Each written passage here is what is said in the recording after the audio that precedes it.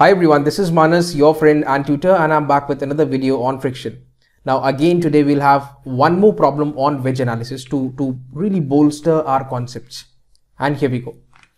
If you take a look at these two blocks, their natural tendencies, let me tell you, block A will have a natural tendency to slightly move downwards, isn't it? And in that case, block B will slide towards the right hand side. That's pretty obvious. But nothing of that sort is going to happen. Why? Because we are going to apply a constant force P to prevent that from happening. So let me read out the most important sentences of this particular problem. Find the value of horizontal force P applied to the lower block that will hold the system in equilibrium. Now guys, in this case you need to take the natural tendency of both the blocks. A will have a natural tendency to move downwards, B will have a natural tendency to slide towards the right hand side, and we need to prevent all of this stuff from happening by applying a constant force P. Just think about this, guys. This question could have been framed in a different manner also, and the direction of frictional forces and everything would have been different. Now what if I had to tell you that find the minimum force P which will just start this block A in the upward direction? Well, if it was to move in the upward direction, then the friction would have been in the downward direction. But right now in this particular problem, A's natural tendency is in the downward direction. Therefore, at these 2 points, this over here and this over here, it will have friction forces in the upward direction, and here also up the plane you can see. And this is exactly what we've got to do. So first of all, let me write down all the point of contacts. Let's say this is one between block PA and the ground, or the flow, you can say. This is between the two blocks, point 2, and this over here is the point of contact of block A with that of the wall. And let me just write this. Mu1 is 0.25 at the flow, that is mu1, and we've also got mu2. Let me write it over here. Mu2 is going to be equal to, between the blocks, it's 0.2, and we also have mu3. Mu3 is between block and the wall, 0.3, block and the wall. So these are the two coefficient of frictions at 3 distinct point of contacts. So let's get started by freeing these two bodies, and let us try to analyze all the forces acting at the 3 point of contacts. Here we go. And here you can clearly see from this wall we'll have a normal, and since this block A has a tendency to move downwards, friction from this wall will be in the upward direction. Here we go. Mu n, the value of mu3 n3, mu3 is 0.3. That's why. Secondly, we'll have this. Let me tell you. This is the normal n2 from this block B onto block A. And since this block A tries to move downwards, friction will be upwards, and it's going to be something of this sort. Mu2 n2. Mu2's values is 0.2. That is mu2 into 0.2 n2. Again, these two forces will change direction when we talk about this block B, and the reasons quite obvious. Okay, same stuff, action, and this is reaction.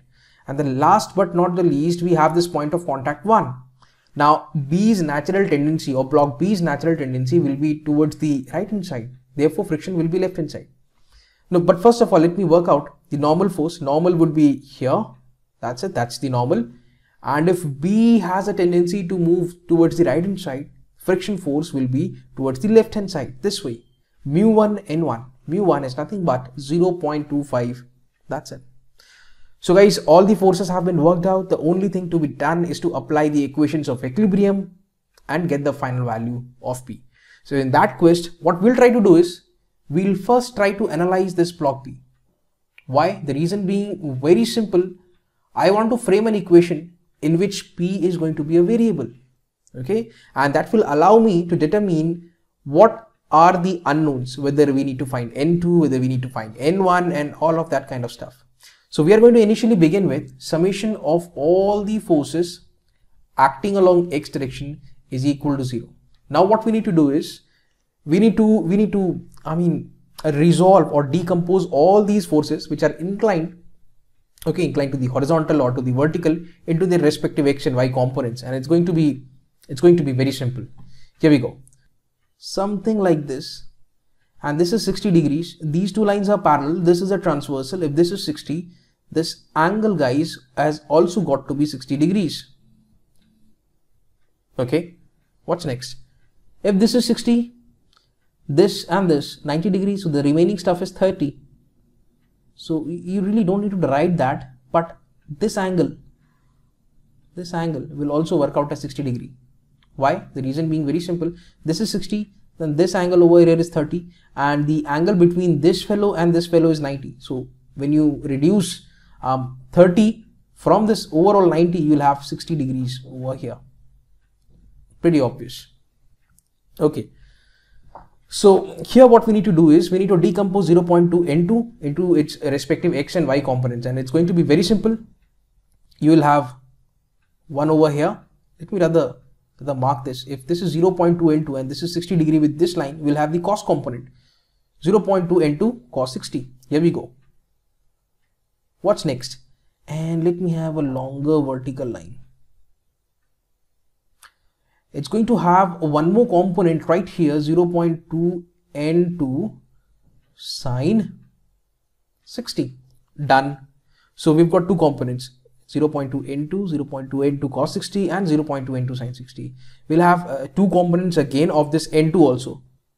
So it would be better if I can mark it here. So N2, one component of N2 will be right here. Okay, so this is N2 and this is 60 degrees. So here this component is N2 cos 60. And one component we'll have here, this is going to be N2 sine 60. So we've pretty much worked out all the forces, and let us start with this equation of equilibrium. Summation of all the forces in x direction is equal to 0. Let's start with this P over here. P, it's towards the left hand side. We have a minus sign. 0.2 N2 cos 60, this is also negative. N2 sine 60, since this is towards the right hand side, it has to be taken in the positive sense. So, and this 0.25 N1, this is also towards the left. Let me write all of this.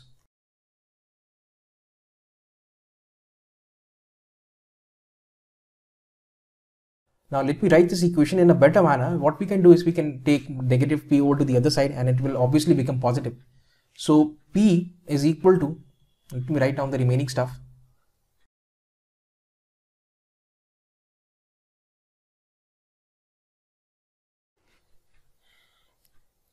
And that's it. And once you punch this into a calculator, you're going to get the value.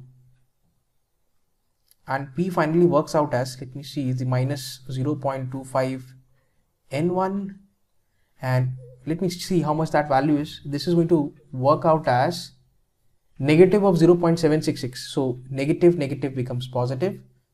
0.766 times of N2, and let's call this as our equation number 1, and this is our master equation, and which clearly indicates to find the value of P, you need to find the value of N1 and you also need to find the value of N2. Then only computing or determining P is possible. Okay, in the same manner, let's go ahead and let's apply the second equation of equilibrium. Summation of all the forces along y direction is equal to 0. Here we go. So these two forces, 0.2 N2 sine 60 and N2 cos 60, downwards negative. This force N1 upwards positive, and this force 1000 newtons again downwards, so negative. So let me start with this positive one, plus N1. And these two can be written in the collective sense. Both of them, their directions are in the downward sense. So let me put a negative sign, and from these two, N2 can essentially be taken as common. So what I can write is, watch this carefully, cos 60 plus 0.2 sine 60. And N2 already has been taken common, okay, and all of this is going to be equal to 0. Now it's become very easy. Let me again try to frame this. We are going to take this 1000 outside, or rather to over to the other side, towards the right hand side, it will become positive. N1 minus this stuff has to be punched into a calculator. How much will that work out? Let me check. We'll have that value. Let me go ahead and check this. That value will be 0.673. So N1 minus 0.673 times of N2 is actually equal to 1000 newtons, and let me call this as our equation number 2. So now that the force analysis for block B has been done, let's do the same for block A. Here we go. And first of all, let me resolve all the forces into their respective x and y components. Fine. So if you watch carefully, if I can slightly extend this, and if I can make a horizontal over here, the angle that this makes is 60 degrees. So obviously here also the angle is going to be 60. Okay, but don't worry. Normal, vertical, same angle. If this is theta, then the angle between the normal and vertical is also theta. So this is 60, this is 60. If this is 60, then this stuff over here is 30 degrees. And if this is 30, this is 60. If this is 60, then this stuff over here, this is 30 degrees. Now let's quickly get the forces done. Now N2 will have a component over here. Okay, I can't put it over here because there is no space. So let me rather have a force over here. This is the direction of N2 cos 30. Okay. Now N2's vertical component will be along this direction. Let me mark it here. N2 sine 30. So that's also done. Now we need to work out the frictional force and its component. So you can clearly see this 0.2 N2 makes an angle of 30 degree with this vertical. So it's again going to have two components. One upwards. This is going to be 0.2 N2 cos 30. Okay. So these blue ink I have used for all the forces acting on block A, right? And the second thing is, this is 0.2 N2, this is 0.2 N2 cos 30, and this over here is 0.2 N2 sine 30. Done. So let's start by working out all the forces acting along the x direction. Here we go. Summation of all the forces along x is equal to 0. Now this N3 positive, this 0.2 N2 sine 30, this is also positive, this N2 cos 30, left hand side therefore negative. Three forces only along the x direction for this block A. Here we go. N3 plus, if you watch carefully, 0.2 N2 sine 30, 0.2 N2 sine 30, and we have this N2 cos 30 towards the left, therefore negative sign. N2 cos 30 is equal to 0. So if you try to simplify this, it will eventually work out as N3. Let me check if you can take N2 as common. The stuff remaining inside will be 0.2 sine 30 minus cos 30, and that value will work out as, let me check this, this is going to be negative of 0.766 minus of 0.766 times of N2, and that's equal to 0. And let's call this as our equation number 3. Very important. We want one more equation in terms of N3 and N2, two equations and two unknowns, N3 and N2, and we can work them out pretty easily. Now, same manner, we'll try to do this. Summation of all the forces acting along y is equal to 0.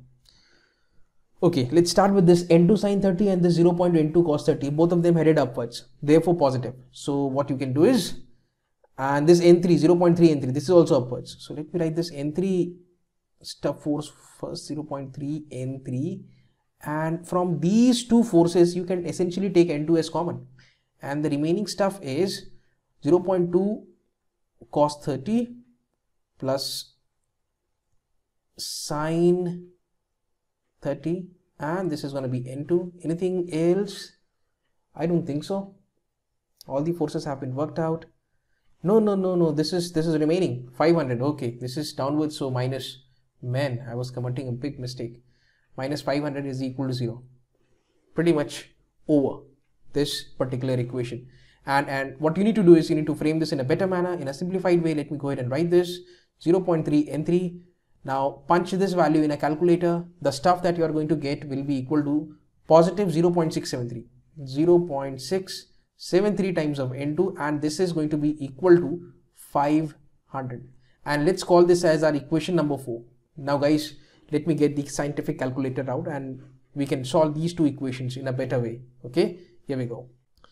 So these are essentially the two equations of which we need to solve. Let me go to mode. for equation, punch 5, punch 1, and here we go. The coefficients. This is x and this is y. This is towards the right hand side. X and y towards the right hand side. Fine. X is n3 and y is n2. Remember this. So n3's coefficient is nothing but 1. Press enter.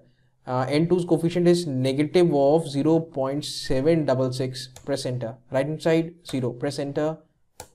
Done. Second equation. Well, the coefficient of n3 is 0.3. Done. Coefficient of n2 is positive 0.673. Punch enter. Over to the right hand side we have this 500. Punch enter. Again punch. Value of x is 424 and the value of y is 553. Done and dusted. Let me go ahead and write this down. So the value of n3 calculated is equal to, let me see, that's 424.23, 424.23 newtons, and the value of n2, okay, on solving will work out as 553.8, precisely 553.8 newtons. Now guys, what you need to do is you need to put this value, okay, put this value of n2 over to equation number 2. Okay, and in that case what you will have is the value of n1. Let me go ahead and tell you the value of n1 will work out as, let me check, 1372.7 newtons. 1372.7 newtons. Now you've got the value of n1, you've also got the value of n2. n1 and n2 are to be put up here in this equation 1, and then finally you can achieve the value of p, and p works out as, let me go ahead and write this, p will work out as approximately 81.034 newtons. So guys, this is pretty much how you can get the value of this constant force P, that is 81 newtons approximately. And there is one more approach, that is by using the Lamis theorem. Now when you use the Lamis approach, you cannot apply it entirely for both the blocks, okay, because when you see the solution, you'll realize that from block A, for block A, you'll see 3 forces passing through one single point. Fine, you can go ahead and apply Lamis theorem successfully to get the values of R2 and also get the value of what you call R3. When you come over to block B and when you try to apply Lamis theorem, you won't be able to do so because you will have 4 forces passing through one single point. You'll have resultant R1, you have resultant R2, you have P, you have 1000 Newton force also. So there are 4 distinct forces. And in that case, what you need to do is you need to again apply the resolving of forces technique, and summation of f of x and summation of f of y is equal to 0 technique. That's exactly how you can achieve the final answer. So in the Lamis approach also, somewhere down the line we are using the analytical approach, and Lamis theorem has been used partially, and that too for only one block, that is block A. So I'm very much confident that you guys must have got a very good idea as to how this particular problem has been solved. And guys, that was all for today. I'll see you in the next video. Thank you for watching. Have a nice day.